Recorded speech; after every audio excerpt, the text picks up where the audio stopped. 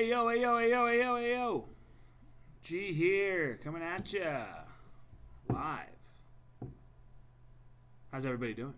Hope you're doing well. And this is the video for 5.2 writing linear equations from tables. So let's get after it. Decline. I declined them. All right, here we go. So what we're going to do is we are going to have to write a linear equation. Whoa, what is happening? There we go. We're going to have to write a linear equation by looking at a table. We're going to have to write a linear equation. And remember, linear equations are y equals mx plus b. Okay, linear equations make a straight line on a graph. The m is always my slope or my rate of change, and the b is the y-intercept or the initial value or the starting value. So here we have a table. The table shows the volume of water released by Hoover Dam over a certain period of time. Okay, graph the data and find the slope and y-intercept of the graph. So if we look here, we have my x is normally almost always on the left, and my output, or my y, is always on the right. To find the slope, we want to find the change in y and divided by the change in x. Okay, so I want to figure out how much is my y changing, how much is my x changing. So what I can do is go figure out how much is my y changing from here to here, how much is my x changing from here to here. The way we figure out the amount of change, if we can't do that math in our head, the way we figure out is we're really just doing subtraction. So I'm really just taking 150,000 and I am subtracting 75,000. Okay, because 150,000 subtracting 75,000 is going to tell me exactly what that change was. Okay, so here, let me erase them because I know I don't have very much room on this slide. I didn't think that one through. So if I do 150,000 minus 75,000, boom, boom, boom, it's going to become 14, and that's 10. I'm going to get 75,000. So what I figured out is the change from here to here is we went up 75,000. Okay, so my change in y is 75,000. That's my numerator of my slope. My denominator is how much time changed. So, well, from 5 to 10, we can figure that out really easily. The change was up 5 seconds. So 75,000 over 5 seconds. There's my rate of change, but I can simplify that. Okay, so to simplify it, I need to do 75,000 divided by 5. And the cool part is I really am only doing 75 divided by 5. That's kind of nice because then I'll just bring my zeros up. So I'm going to get 15,000. So what we just figured out was the rate of change was 15,000 over 1. But let's figure out what each one of these means. So because it's change in y, we're really talking about the change in the volume of the water. So that was 15,000 meters cubed over 1 second. So the Hoover Dam was releasing 15,000 cubic meters of water every 1 second. Okay, because again, the y values represent the volume of the water, which was meters cubed, and then the x values represent time in seconds. So my change in y was 15,000 meters cubic meters every 1 second. And now I can put it on a graph if I wanted to. But, well, I'm sorry, I can't yet because I need to figure out what my y-intercept is. So I now know what my slope is. I really didn't give you guys enough room on this, but that's okay. I know what my slope is, so that's 15,000 x. And now I've got to figure out, well, what's that y-intercept? What did it start at? Well, from here, the y-intercept by definition is whenever x is 0, that's my y-intercept.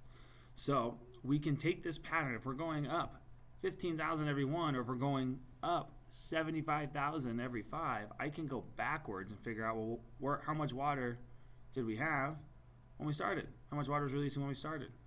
And so if I go backwards, because this is going up by 5 every time, so I can subtract 5 to get to 0 to figure out what the starting point was.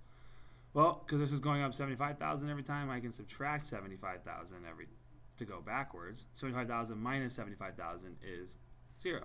So we're just going to start at 0. And then we're going to go up 75 over 5 each time. So there's my graph. Okay? But the real big thing is I want the equation It's 15,000x plus 0. So do I actually need to write this 0? The answer is no. So my final equation is 15,000x. And I'm done.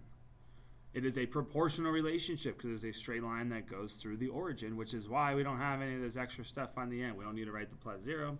That means it's still linear, but it is now proportional. Okay, same idea here. So this one is going to be a little bit trickier. Maybe, maybe not. We'll see. So for this one, I'm not really worried about graphing it. I'm just worried about my equation and y equals mx plus b. Okay, we have the cost of a plan. We have how many minutes that person gets to talk on their cell phone in their plan. Okay, so first of all, I need to figure out what my slope is. So I need to figure out what my change in y over my change in x is.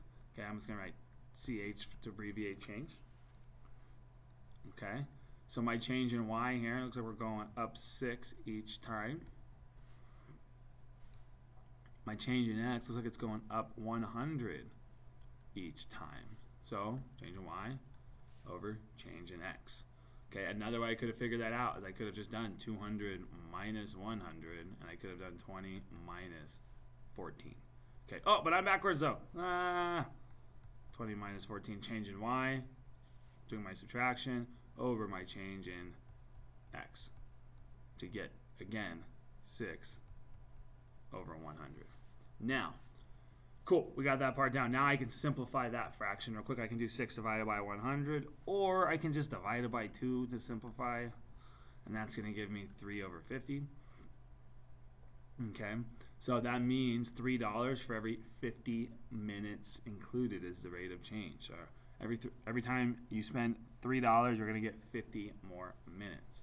Okay, because my change in y was the cost of the plan. That represented dollars. 50 represent minutes. So there's my rate of change. There's my slope, 3 over 50. Now, I'm going to include that, 3 over 50x. Now you got to figure out what is my y-intercept. Okay, I'm looking for my y-intercept. So what I can do here is I can just continue my plan but backwards, because I can subtract 100. And the reason why I'm doing that is I'm trying to figure out what is when x is 0. When there's 0 minutes, how much money am I still spending? Because that's going to be how much the plan costs anyways just to have the phone. So if I go back, and I'm sorry, I should be subtracting 6 here. I'm going backwards, taking my pattern but including it backwards until I get to x is 0. And I'll have $8. So there's my starting point, was $8. And I'm done here. Now, one thing that we could note is that does this really tell us how much we're paying per 1 minute? It doesn't, so you could actually do the 3 divided by 50 if you wanted to, or the 6 divided by 100 here to figure out how much it costs per 1 minute and use that as your slope as well. So we could do the division to change it to a decimal, and if we did, it would be 0.06, which is 6 cents per minute, okay, plus the $8 that you have to pay up front. But there's my equation. Either one of these would have worked. Okay. Let's look at, let's just do one more. We don't need to do that one.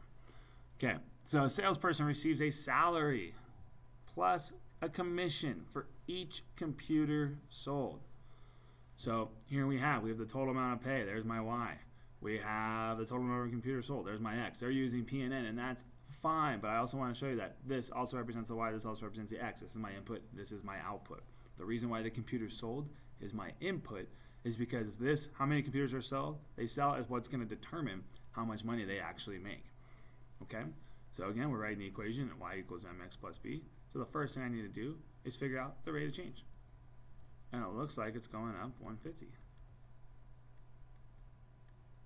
So my change in Y is it's going up $150. $150 because the Y's represent dollars. My change in X, it's going up $150 every time they sell an extra 2 computers. So $150 per 2 computers, which can be simplified. If I do 150 divided by 2, 15 divided by 2 is 75 or 7.5. So it's 150 divided by 2 is 75. So that means for every computer sold, they're making an additional $75 in their commission. So every time they sell a computer, they're making 75 bucks. That's their commission right there. There's my rate of change. So in my equation, I know Y equals 75 times X. Now I've got to figure out what's their weekly salary. So you want to figure out how much do they make if they don't sell a single computer just for showing up to work. So what I want to do is I want to continue my table, but I want to go backwards. If I subtract 2, will I be at 0 computers sold? And the answer is no, I will not. So, but can I still get to 0 computers sold by subtracting 2 again? And I will. I'll be at 0. Okay. So that means I need to also go backwards twice by subtracting 150 twice. So 550 minus 150 is 400. 400 minus 150 is 250. So I know my equation that they have a $250 weekly salary plus $75 for every computer sold. And that's it. Okay. So I hope this helped. Hopefully we're recognizing the patterns in our tables. The biggest thing is the y-intercept is always going to be when x is equal to 0. That's the big idea here, okay? When x is 0, that's going to give you your y-intercept, so we have to continue our pattern backwards to get there, if it's not given to you already. All right, hope this video helps. Thank you for watching, and hey, you guys all have a great day. G